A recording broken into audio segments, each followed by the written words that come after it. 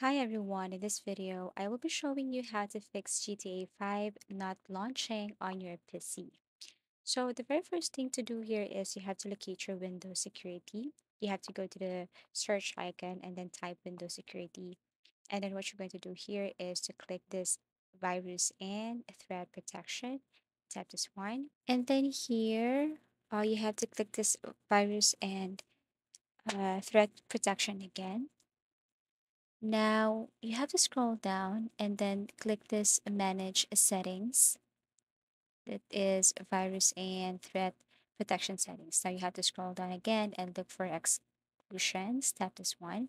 Click add or more exclusion and then you have to click this plus icon and then go to folder and locate that folder where you download your GTA 5. For me, it's under this PC, local disk, program files 86, Epic Games, and then GTA 5. Okay, so you have to look for Epic Games here, GTA 5, and what you're going to do is to add this. So that means you can easily launch this game because it's under exclusion. So you have to go back and see if this method worked. If not, then you have to go or follow the second method, and that is to update your driver. So you just have to go to the search bar and then look for drivers or update driver or device manager rather, and then open. Now, if you're looking or if you're using NVIDIA, then all you have to do is to update your NVIDIA. So go to display adapters and then whatever adapter you have here, for example, NVIDIA or this one, you have to right click and then update driver. Okay, and then after that, you have to open your GTA 5 again and see if this one worked.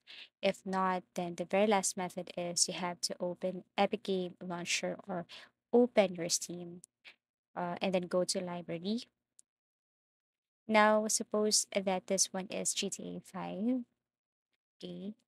What you're going to do here is to click this three dots and then verify missing files. Click manage, tap this verify. So it will verify and fix everything what is missing inside this game. So I do really hope this video helped you.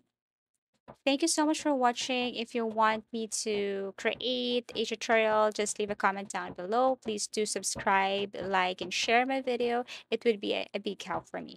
Thank you so much. See you in my next video.